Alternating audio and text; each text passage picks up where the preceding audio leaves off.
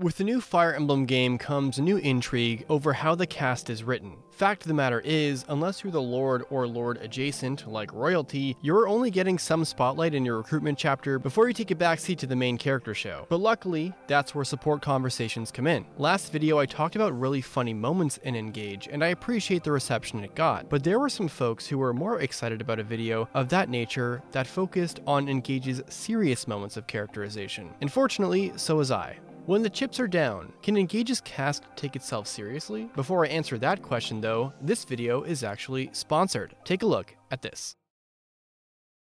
Welcome to Honkai Impact 3rd, a 3D cross-platform anime action game from Hoyoverse, the makers of Genshin Impact and the upcoming Honkai Star Rail. This game has plenty of content to provide players in the form of open-world exploration, immersive stories, real-time action, boss battles, and mini-games, both done solo and with your friends. The game is now ready for its next story installment featuring the characters Zila and Susanna, a new character for you to play whose music ought to captivate players and crush enemies all at once. Version 6.5 starts off with two new events. The first, the Meow Town Escapade event, has the captains following Susanna to a picturesque town finding kittens. Earn Schicksal emblems and trade them at the event shop for crystals and gear for Susanna. The second, the Homu World Tour Championship, sees captains control Chibi Valkyries to fight against one another to earn crystals, Valkyrie quicksand fragments, and previous outfits you may have missed. And finally, you can pick up new outfits for both the Hersher of Human Ego and the Hersher of Sentience. Download Honkai Impact 3rd now and use redeem code NEWCHAP to get 30 crystals, 2,888 Asterites, and 1 character trial card for free. Brand new players will have even more bonuses in-game to explore. Check the description and pinned comment to play now. And thank you Hoyoverse for sponsoring this video.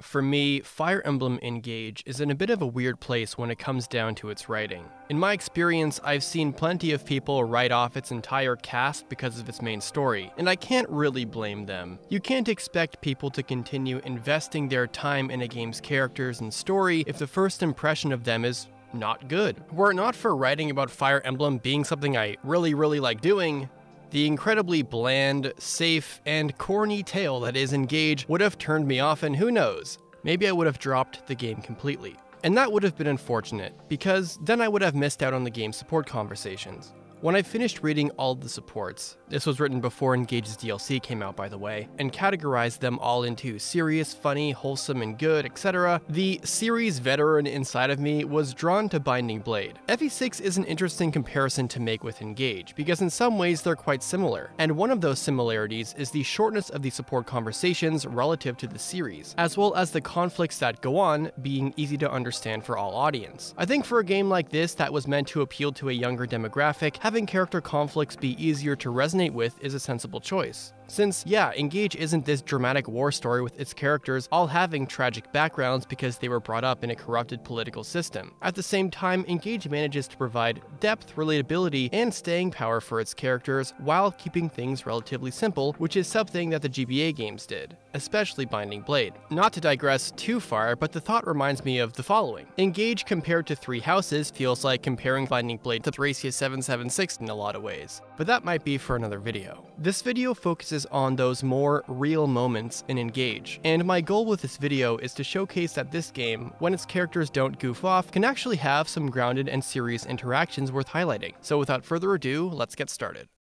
Saphir's past. Saphir is a knight of Brodia who, like her Brodian peers, has grown up through the war with Elyos. She is from a fishing village who suffered great loss at the hands of Elyos' counterattacks. 30 years ago, in one of the raids, she witnessed the death of her parents and her best friend. Saphir is one of the few characters we play who has had to deal with the consequences of the war between Brodia and Elyos, innocent people whose lives are changed forever. Her support with Louis and Lyndon showcase the pain she continues to deal with even 30 years later. Louis and Saphir break the ice in their C support. He offers her tea to help soothe her nerves as she was kept up all night by recurring bad dreams. In the B support, she's still dealing with the dream, and she explains that she relives the day her parents and best friend were killed in front of her. She goes on to explain how vivid the dream is, and that she had hoped it would fade away as she got older, but in spite of time passing and her station as a royal knight of Brodia, it's still just as traumatic as ever. With the damage already being done, Louis understands that he can't do anything to help her stop these nightmares, so instead he thought of the idea to brew her tea from home so it may stir up some positive memories, and Saphir hopes that remembering the moments with her loved ones will create happy dreams. You carry with you painful memories that never fade, though you dearly wish they would. I have seen you struggle with these memories time and time again. Now I cannot banish them for you. I haven't that sort of power. I suspect that no one does. But lately, I had a thought. Painful memories are not the only ones that can be tenacious. We are confronted with Saphir's childhood loss with Lyndon as well. Lyndon is a retired royal knight of Elyos and participated in wars in the king's name. Putting two and two together, Saphir approaches Lyndon but hesitates to ask her question. Okay. About 30 years ago, you'd already begun your career as a soldier of Elyos, right? Indeed I had. I joined as a royal soldier almost immediately upon graduating Elysia's National Academy. You must have taken part in campaigns against Brodia around that time then. Yes. Yes, I did. If I were to name a town or a village in Brodia, would you remember if... No, this is inappropriate. I shouldn't be asking. Saphir, I'm sorry to bother you. I hope I didn't offend. In the B support, Lyndon does research into Saphir's past and realizes exactly what Saphir wanted to know, whether Lyndon participated in the attack that killed her parents and best friend. Lyndon offers an extreme solution should it mean Saphir could gain some way to ease her pain, for her to kill him, as if to say Lyndon is a personification of the Elysian army 30 years ago. I still shouldn't have asked. We're on the same side now. There's no need to dig this up. if you want to hate me, Saphir, you have the right. Even if you wanted me dead, I'd allow it if it would ease your pain. What? Why would you say that? Because I mean it. I may not have done any harm to your parents personally, but I was a soldier in that war. I can easily see a world in which it was I who ended your parents' lives. I am a man long past his prime. I'd happily go to my end if it would bring you relief. And although words can change nothing now, I do apologize. I am truly, profoundly sorry. I can't do this. Excuse me. Finding it unreasonable, Saphir excuses herself from the conversation, upset. In the A support, Lyndon brings up the conversation again, thinking that Saphir, this whole time, held a grudge against him since he participated in the war. It's why he offered himself to her, but he's misunderstanding her. Someone else who misunderstands Saphir is Alear, who is worried that the ferocity behind Saphir's fighting style is motivated by something dark. In the B support, Saphir admits she fights so hard because she, in her own way, wants to live up to what her friend could have been, the strongest knight in Brodia. But Alear wonders if there's a desire for vengeance against Elysia too. She does admit that she still holds hatred for Elysia, but further states she pushes herself to honor her friend who was killed. The support ends with another concern from Alear, fighting with a chip on her shoulder, with grief may not be what her friend would have wanted for her, but instead, if they were her, they just want her to be happy. Time and time again, older characters often have something unique to offer in the support conversation department because they're more lived in than their younger allies. Saphir is an example of how the war has affected someone. Admittedly, a tragic backstory is nothing new to Fire Emblem, but between Louis and Lyndon, it's handled tactfully. Louis knows a painful memory can't be fixed by something like tea, and she will have to deal with this memory forever. And Lyndon apologizes for his leap in judgment about her feelings at the time, even if his heart was in the right place. I think Saphir's supports are a good start for this topic, as the next two subjects are measured and grounded in a similar way, but aren't overly dark or creepy like, say, in previous videos where I highlighted creepy and dark moments. Alfred's sickness. Alfred, at first glance, is a kind of a weird combination of traits. He's a very skinny kid, but is constantly thinking and talking about training. He absolutely loves exercise and is always trying out some new workout routine. In fact, his support with Boucheron is all about him trying to figure out Boucheron's secret to his massive build. With Amber, he asks him if he's ever heard of a medicine that makes you ultra-muscular called Sue Protein. Basically, he's always aspiring to get huge. So it's weird that he's just this skinny kid, right?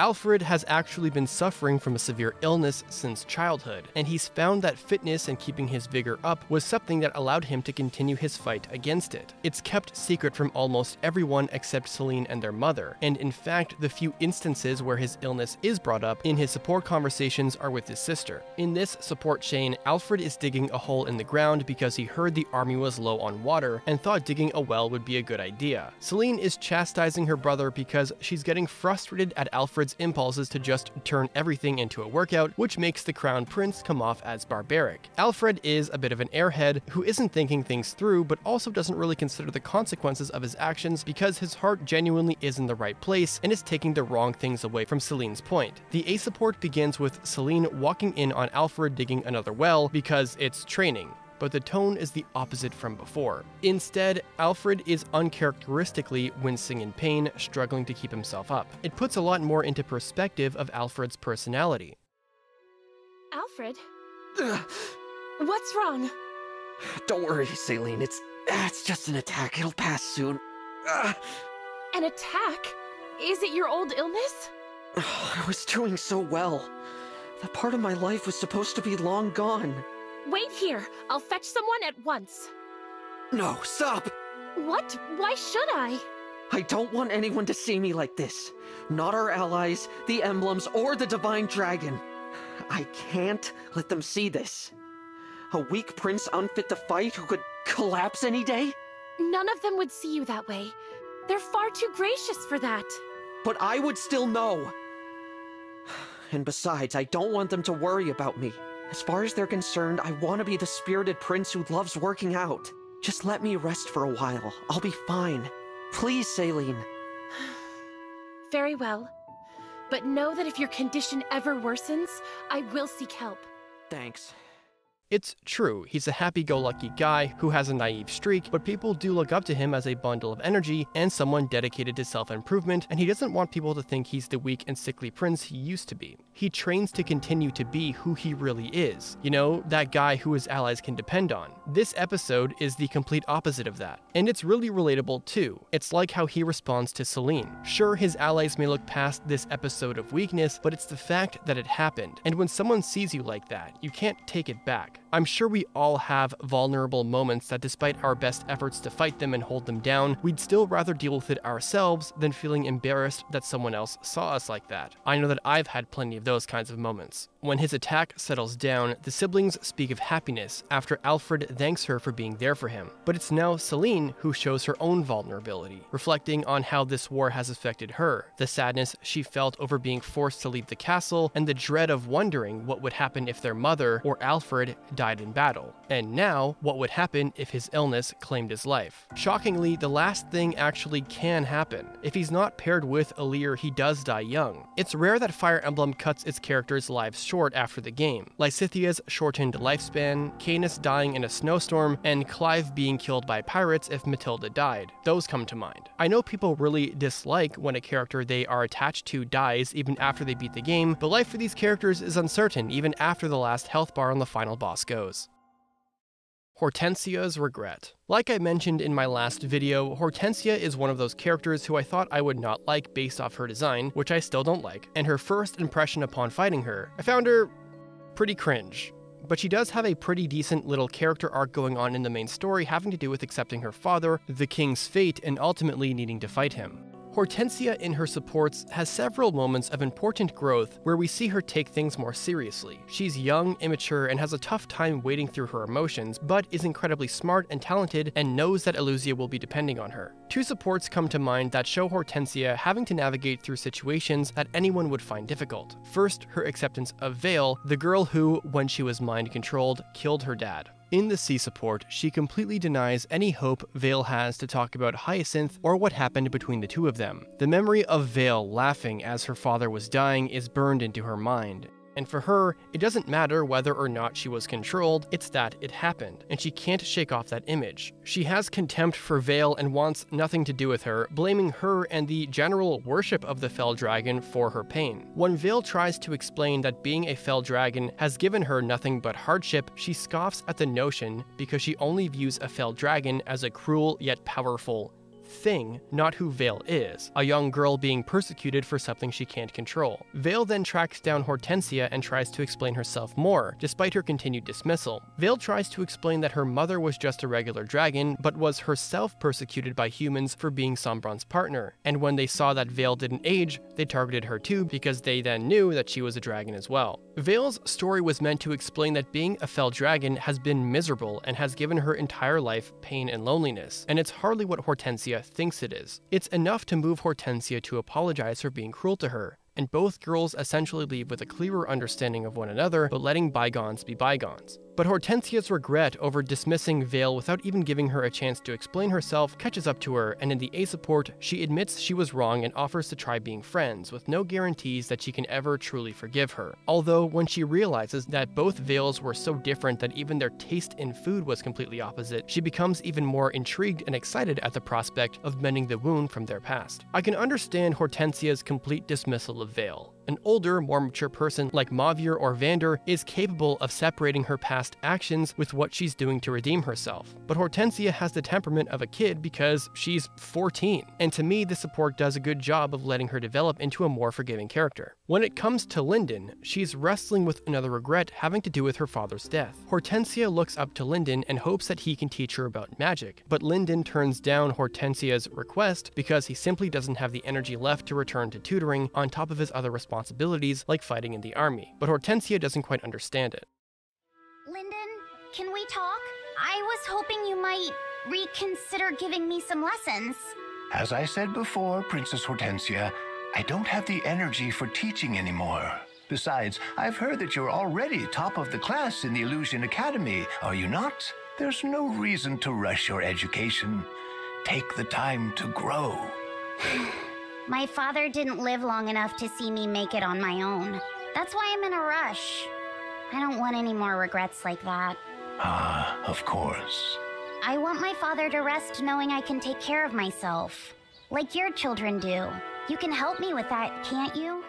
In the A support, she's seen talking to herself, worried about what she can do for Elysia, with Ivy slated to be queen and folks like Linden, even in his advanced age, still contributing to Elysia's reconstruction. She wonders where she even fits in the whole thing and pleads to her father for help. Linden swoops in and gives her some encouraging words, that she serves their kingdom well. At first, she doesn't believe him and puts herself down comparing herself to Ivy. Linden then recounts a story where he, who was vouching for Hyacinth's older brother, her uncle, in a struggle for the throne. When her uncle eventually lost and fled the kingdom, Linden held resentment towards the now king. But the same feeling was not shared towards Linden himself. But one day, he uttered the same words to Linden as he told Hortensia. It's what makes him sure that he cared and valued Hortensia when he was alive, and it lifts Hortensia's spirits up.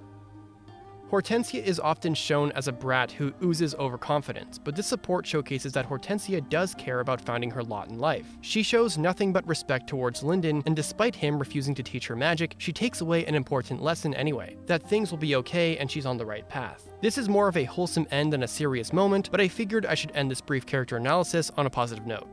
I wrote this video before Engage's DLC characters were released, so I don't know what kind of value they provide for good characterization. But as it stands, the point of this video was to highlight moments where Engage's cast isn't fully embracing their silly tropes and colorful personalities. There's of course many more serious moments than just with these three, but these were some that I've been meaning to talk about for a while because they stuck out to me. Mavier, Yunaka, and even someone like Fogado have serious moments in their supports, so maybe I'll cover those in a separate video if you guys really want to see something like that. I hope that this video did give people a better impression of Engage's cast. I know it's really easy to fall into the trap of comparing Three Houses' cast with this one, since a lot of Fire Emblem fans are new these days and haven't played or watched support conversations from past games, but I'll be honest, there's really like no cast that really compares to the amount of trauma that those Fodlan kids went through. Give Engage's cast a shot like I did, and maybe you'll have a good time.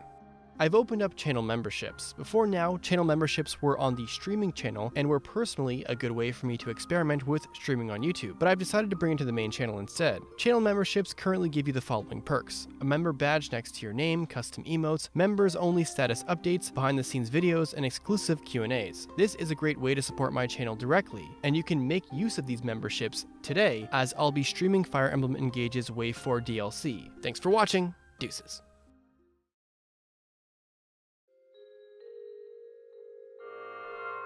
You